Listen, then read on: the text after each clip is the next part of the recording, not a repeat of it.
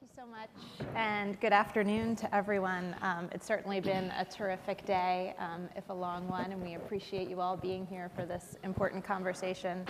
And it certainly is a great way to bookend what we heard this morning from Secretary Kerry by having some really fantastic and thoughtful military leaders here with us. We have General Steve Cheney, who's the CEO of the American Security Project based in Washington, D.C. We have General Munir, who's the president of the Bangladesh Institute of Peace and Security Studies, as well as the chairman of the Global Military Advisory Council on Climate Change. And I believe all three of you are involved with that, if that's correct. And Admiral Neil Morissetti, who is an advisor for the Carbon Disclosure Project. So we've got 3 different countries represented, 3 different continents represented, 3 different services, I believe, represented. Yes. And what I'd like to ask you all to do, starting with you, Steve, is just give a few minutes of comments, and then I'd love to get into a discussion. Sure. Secretary Kerry this morning I thought was fabulous. Spent entirely too much time talking about me. But I've known him for quite a while. And he's a remarkable person, as you all know. I did 30 years as a Marine, and when I got out in 2001, I had just taken over or left from Parris Island, and my biggest experience there, among training 20,000 plus Marines, was when I evacuated for Hurricane Floyd in 1999. 10,000 people had to go 200 miles because we were going to be inundated 20 feet of water. Just one example of climate change and a direct impact on my career, and I followed that through with as being CEO of the American Security Project, which of course this is one of our huge topics to link national security to climate change, and I think we're going to talk a great deal about that. So with that, Munir, I'll turn it over to you. Thank you, Steve. I spent about 38 years in uniform, both in the Pakistan military and then later on in the Bangladesh military, and I've also been a UN peacekeeper for a long time. I headed the post-election stabilization mission of the United Nations in Cambodia. What I've seen during my career, particularly in handling with disasters in Bangladesh, which are very, very frequent, is the scale, the proportion, the intensity, the frequency is changing rapidly due to climate change. And the military is called upon more frequently to handle the issues for which they are not called upon before in that same frequency. So we see a definite change, a deterioration in the landscape of the human security condition in the country. I'll leave it at that. Probably, Neil, you can continue. I retired from the Royal Navy at the end of 2012 after more years than I care to remember, and I probably in that time as a ship driver consumed more energy than everybody else in this room put together. But I ended up as our government's climate and energy security envoy and then our Foreign Secretary's special representative for climate change. And I think from a European perspective, as far as climate change impacting on our security, it's what's happening hundreds and thousands of miles away in a globalized world. And the consequences of that and instability caused by the stresses of climate change, particularly food, energy, water, health, and demographics, are already challenges in countries without necessarily the capacity to deal with them, is also affecting Europe. And what it's doing is impacting on geopolitical stability, which is clearly military business, but it's not an end state in itself. That geopolitical stability is a prerequisite for our economic growth, prosperity, and well-being. So it is very much an issue at the forefront of national security. Thank you, Admiral. That's, I think, a really helpful tether, and I'd like to just stick with it for a moment, if we might. We've spent a lot of today hearing from a lot of business leaders and political leaders, but this obviously is a very important session on a key topic and aspect of this issue. And General Munir, maybe you can elaborate on this a little bit. Just at a very fundamental level, why are military leaders focused on climate change? Why is this an appropriate conversation for the military community? The reason is the scale of the devastation and the impacts that climate-induced conditions are bringing to various countries and continents is graduating to a level when, in the technical term, it will need to be securitized at a moment, meaning that the consequences are so grave the national governments will be unable to cope with it with partial involvement of national capacity, and they will have to bring in the total capacity of the state, and in that, the military is a key component or a key capacity of the state. It's also a given fact that the countries which are in the front line in the challenges of climate change are also countries which are weak and fragile, They lack in states' ability and capacity to build a response mechanism to face the changes of climate. Therefore, the military will have to be plugged in meeting to the responses that the states mounts in facing the challenges of climate change. And in that, the military will provide a key component of the capacity. It is again important for us to know that the military's ability and capacity will have to be meshed with the nation's capacity to meet the challenge of climate change, but also the fact that it is not the business of the military alone to do this job.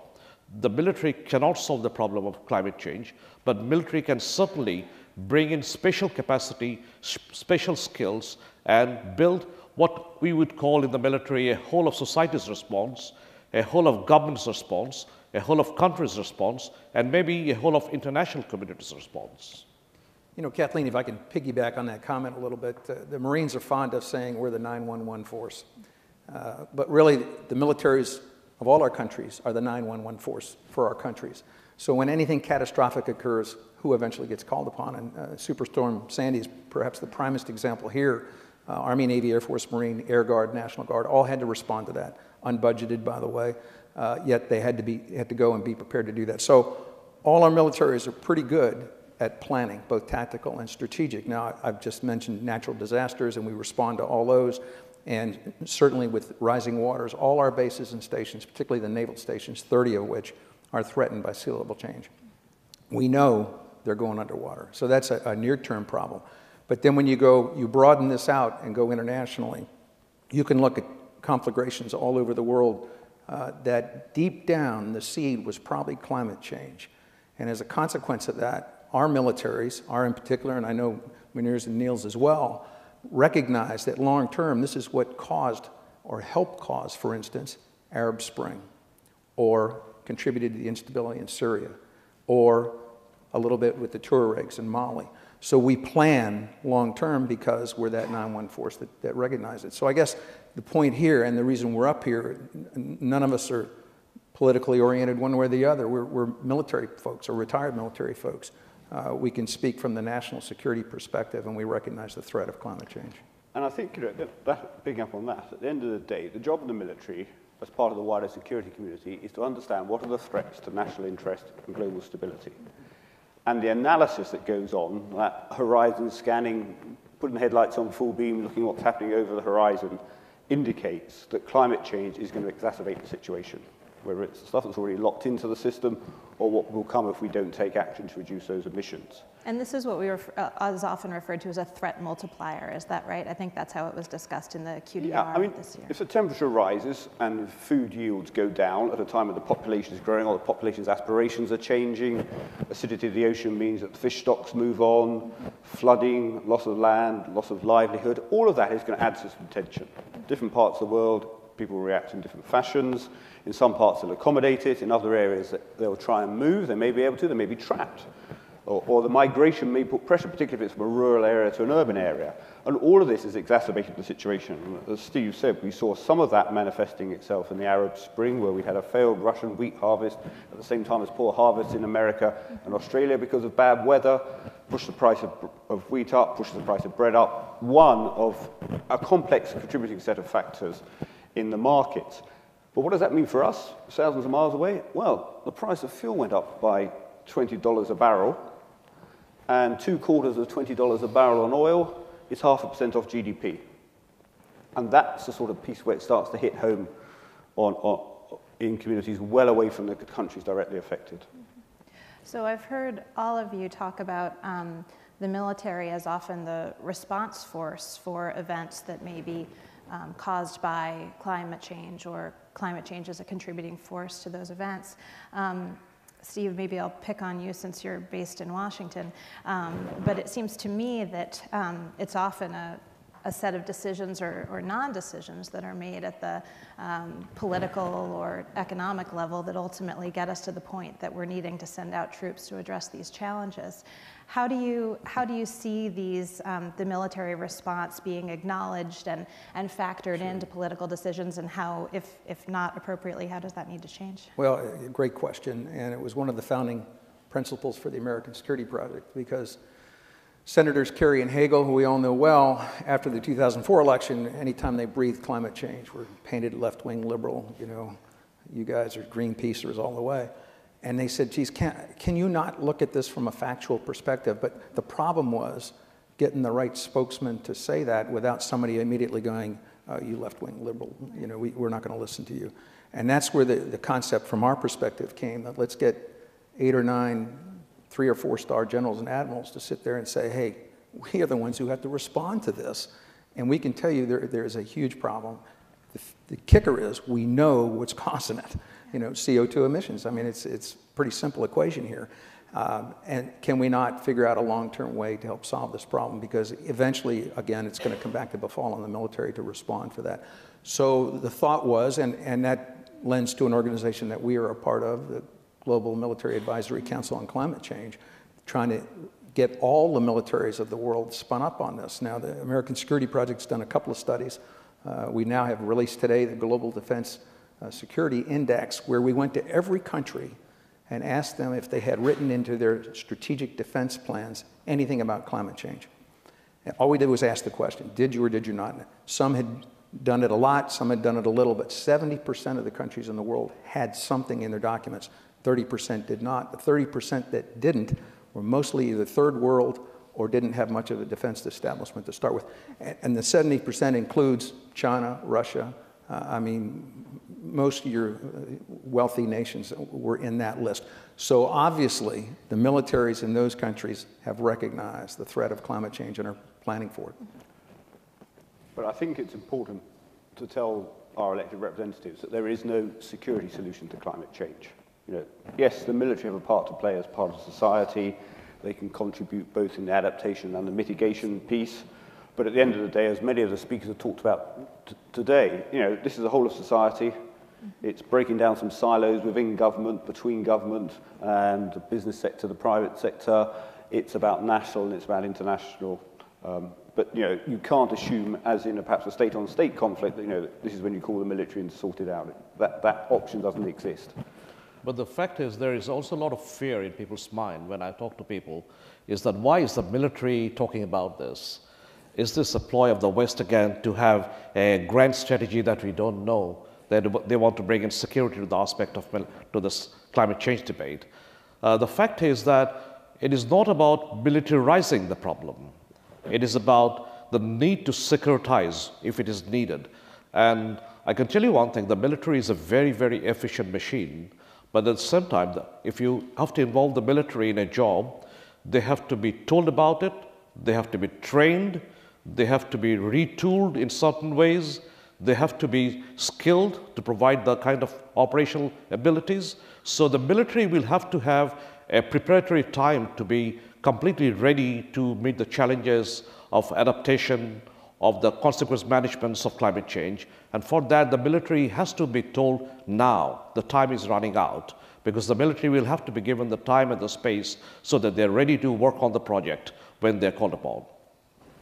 So are we looking for some sort of signal coming out of the meeting this week here in New York that would give that sort of clarity that's required to military leaders? I sure would hope so. Yeah. I think, certainly given the emphasis that the Secretary put on it this morning, he was pretty emphatic about his message on climate change, and he obviously carries that banner, as I said. And yeah, we would certainly hope from tomorrow's climate summit that there would be a challenge thrown down, that people would accept that challenge, there would be a statement.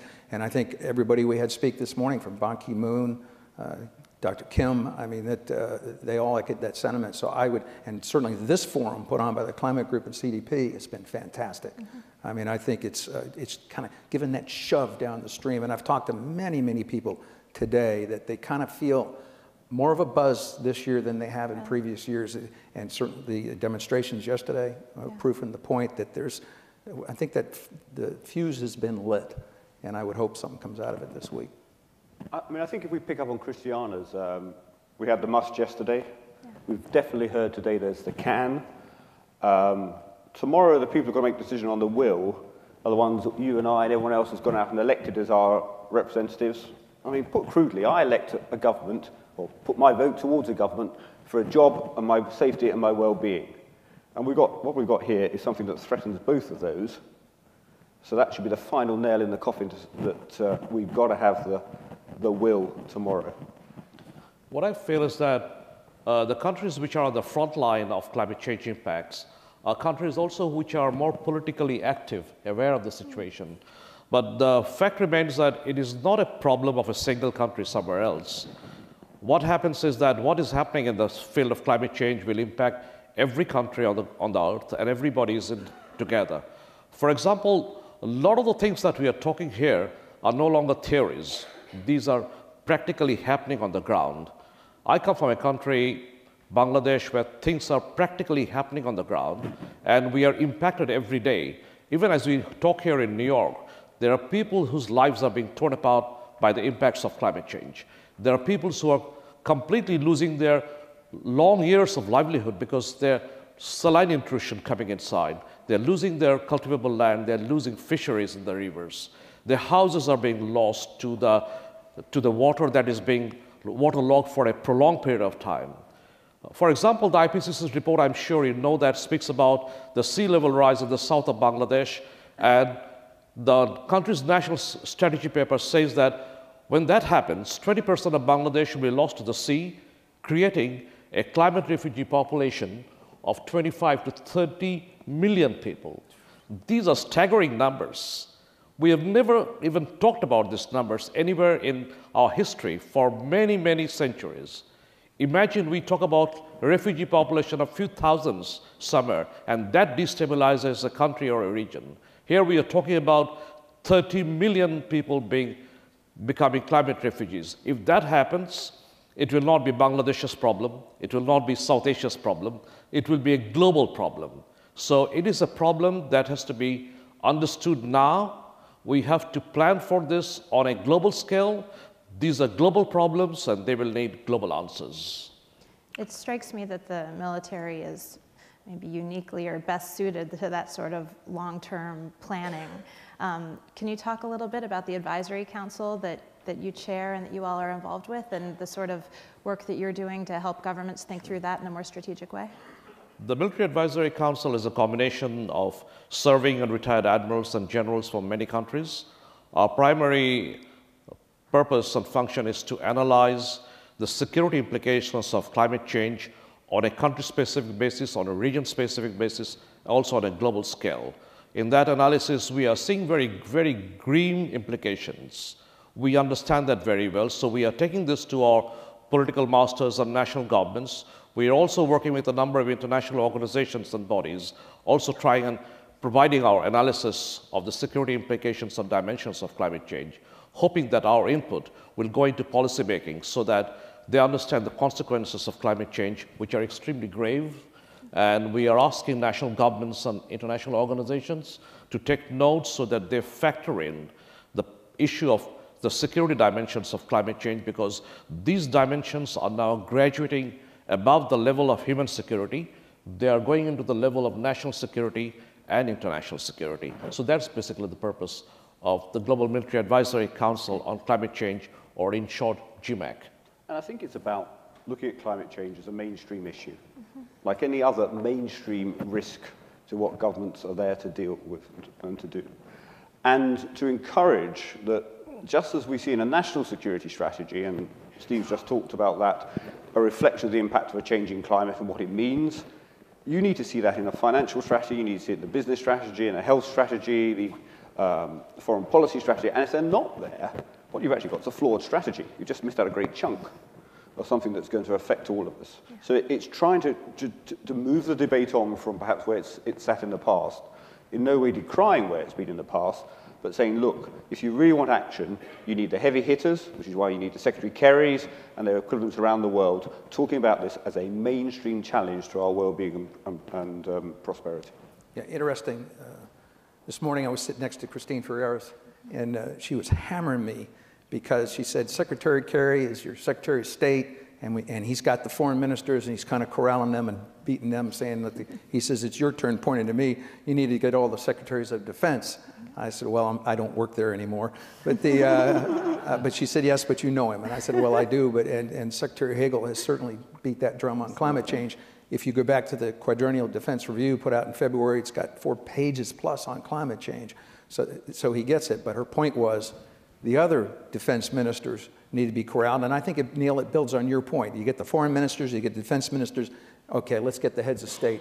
Let's get everybody rolling. And I think that's, we hope, part of what might be coming tomorrow with the climate summit, that President Obama show up, we can get the energy going and get all the heads of state involved. And you're right, Neil, it's a government problem. It's not a military problem, it's the government's problem. There's another issue that I wanted to bring is that when we are talking to governments and various organizations, we are also acknowledging that one of the biggest polluters in the world is the military itself. But we are not polluting for polluting's sake, because this is a task that has been given to the military. So we are also talking and analyzing how to green the military. And I can tell you one thing, that I see that there is a tremendous effort by all militaries in the world to green themselves. So what we are saying that we now must work to reduce the footprint of the militaries in the field of climate change impacts. If I can just piggyback on Munir's comment for a second here, the #1 consumer of fossil fuels in this country is the Department of Defense. Yeah. So it's kind of interesting. Here we are talking about we need to get greener, we need to get off of fossil fuels, we need to reduce emissions, and here we're producing the most, the Department of Defense is. But they know it, and they understand it, and they would desperately love to get off that tether. And it is a tether. It's a vulnerability that we've lost thousands of soldiers and Marines, soldiers, sailors, airmen, and Marines who've been trying to transport fuel to our forces in the field. If we can get off that fuel, have alternative energy sources, we'll be safer, we'll be cheaper, we'll be polluting much, much less. And I think all our militaries are looking hard at that. They're using solar, they're using wind power. I've been to a number of bases this past year. One out at Nellis has a huge solar array. They're all trying to go to what's called net zero bases, where they produce as much energy as they consume. They get it, they're not there yet, but Munir, they're working on it, and you're right.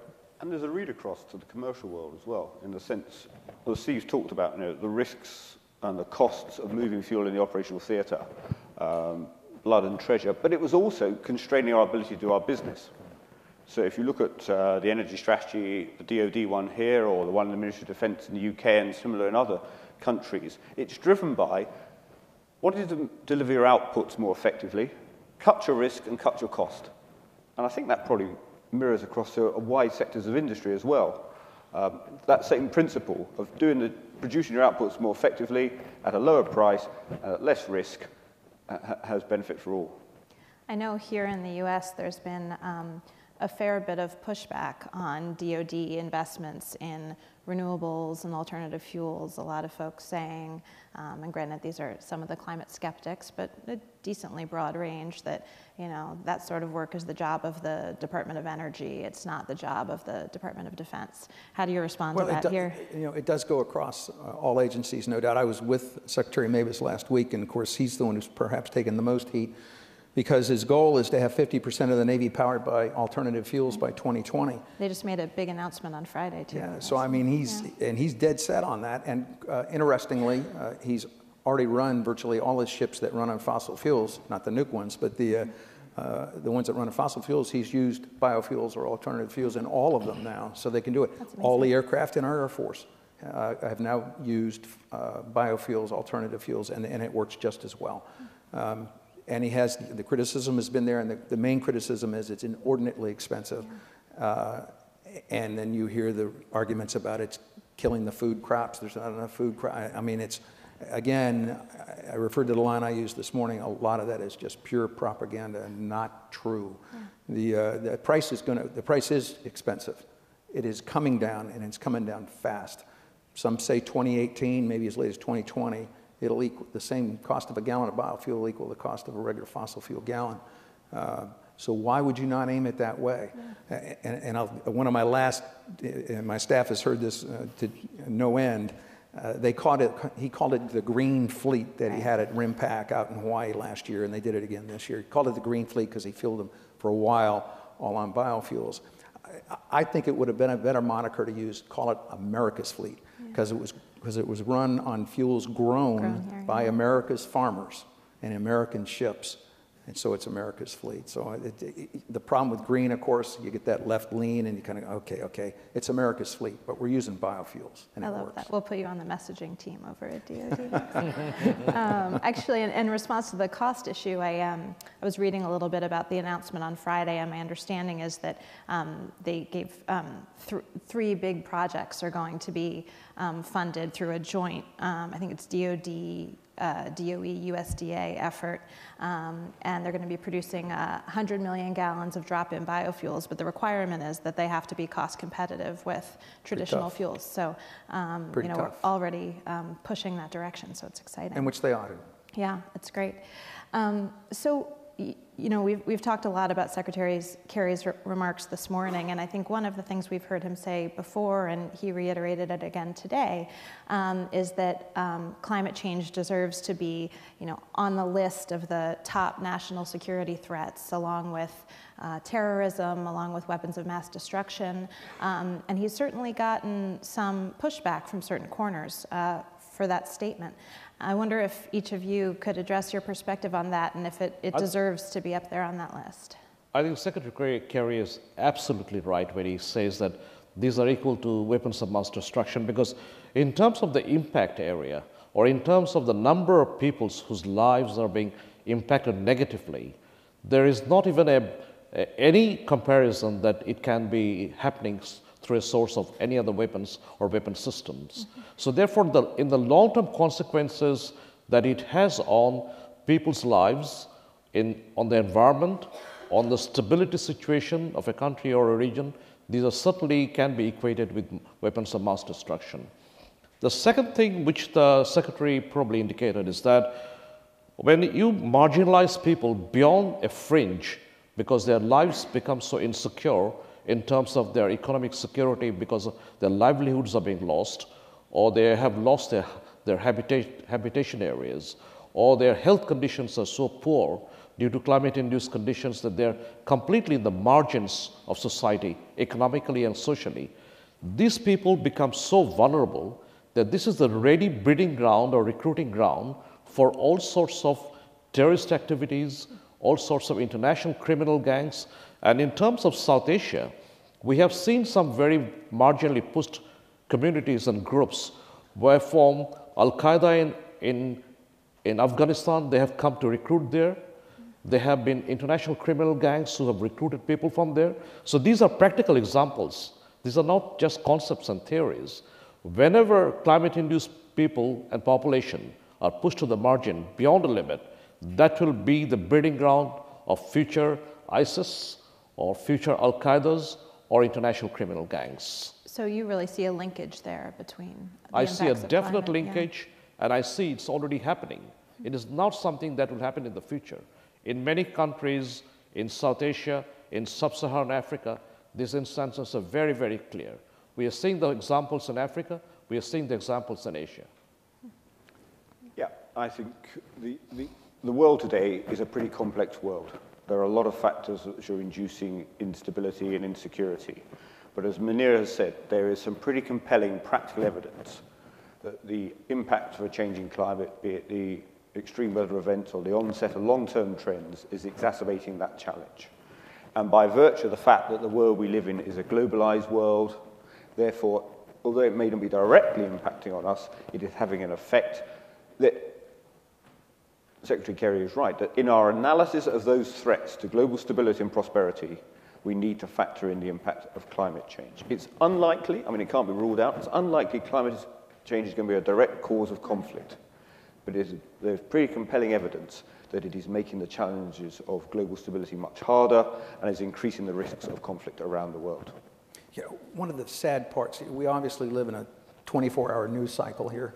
And so whatever bleeds leads. And the sad part, you get ISIL or ISIS that beheads a journalist. Everybody's stunned and it's terrible and it's actually horrible. You don't have that same type of picture thrown up there because of climate change. But I think one of the quotes I heard this morning was 300,000 people came down with asthma in Beijing last year. 300,000 people. You can tie that directly to climate change and pollution in the air. 300,000. Look at what we're doing about the Ebola virus. Wouldn't you think we'd be doing 100 times that, or even 1,000 times that about climate change, because everybody is impacted by that. And when you get 300,000 coming down a year in Beijing with asthma, there's a problem. Now, China does know they have a problem. Of course, they have a huge power problem as well. I understand they're building a coal power plant, almost one a week still, even though they're investing in alternative energies and trying things like fusion. You know, there's another thing that we at ASP are pushing hard that say, hey, not only do we need to look at traditional sources of alternative energies, we need to look at non-traditional sources as well that are non-polluting and invest in that in the long term. So there is no doubt in my mind, as you obviously know, that it's a tremendous threat on the scale, on the level, way above terrorism, way above. And think potentially way above the scale of anything we've ever seen. It almost seems to me like it's almost a risk mitigation exercise, which is obviously something that the military is very familiar with, and it almost seems that you know, you all and your colleagues in the advisory council are very well suited to explain that that frame of reference to other decision makers around the globe, because you all just seem to approach it from kind of that perspective. Yeah, I mean, this is a risk management exercise. 450 parts per million, 2 degrees. There's a point that we judge we can manage the risks. Yeah. What we're saying, I think, is securing a 2-degree world is going to be pretty challenging, but is an acceptable risk management exercise. Trying to secure anything above 2 degrees in order that we can thrive for our economies, our prosperity, our health, and everything can continue is probably a challenge beyond what is we're capable to do. Yeah. You know, you would think, given enough warning, that you would adapt to whatever was going to come to you. And I look at Manhattan, and you know, what were the quotes this morning? That several, about 1 million people plus will be displaced because of the water level rise here. And is that, I don't think at this juncture, that's not stoppable. So they're going to have to adapt some way, whether you put up seawalls or however you're going to reclaim land. I mean, there are ways to do that. But long term, you want to mitigate that circumstance and stop what's causing it, because it's just going to continue to get worse. And the kicker is we know what's causing it. So can we not fix this? And we've heard that plea a lot today from industry. We've heard it from politicians. And we all know it's CO2 that's causing it. There are ways to stop this. And there are a lot of ways, and I've seen a lot of articles recently where you can stop it and actually make it a money maker.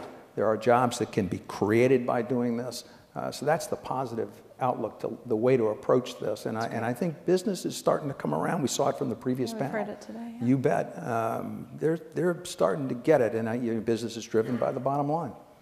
And they can be pushed in the right direction if they see a profit to it, and I think they're getting there. I would say that one of the things that are happening practically on the ground now is particularly in the field of water and disease. These are two areas where I see climate change-induced conditions are beginning to bite very, very deeply in many countries and continents. For example, in the South Asian continent, what happens to the Himalayan basin area? There is a huge amount of water scarcity problem that are coming in lean seasons because of extra melting of the ice in the Himalayan basin area. There's going to be more flooding in the coming years and long-term drought when the ice is gone.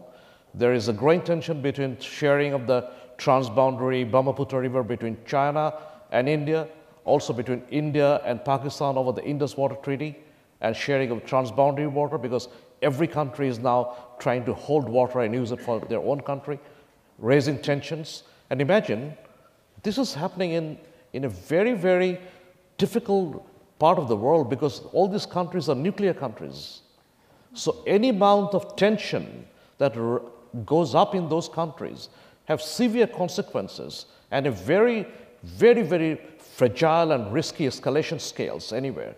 So we are now dealing with not only conditions of climate-induced water conditions, but these have very serious consequences on international security.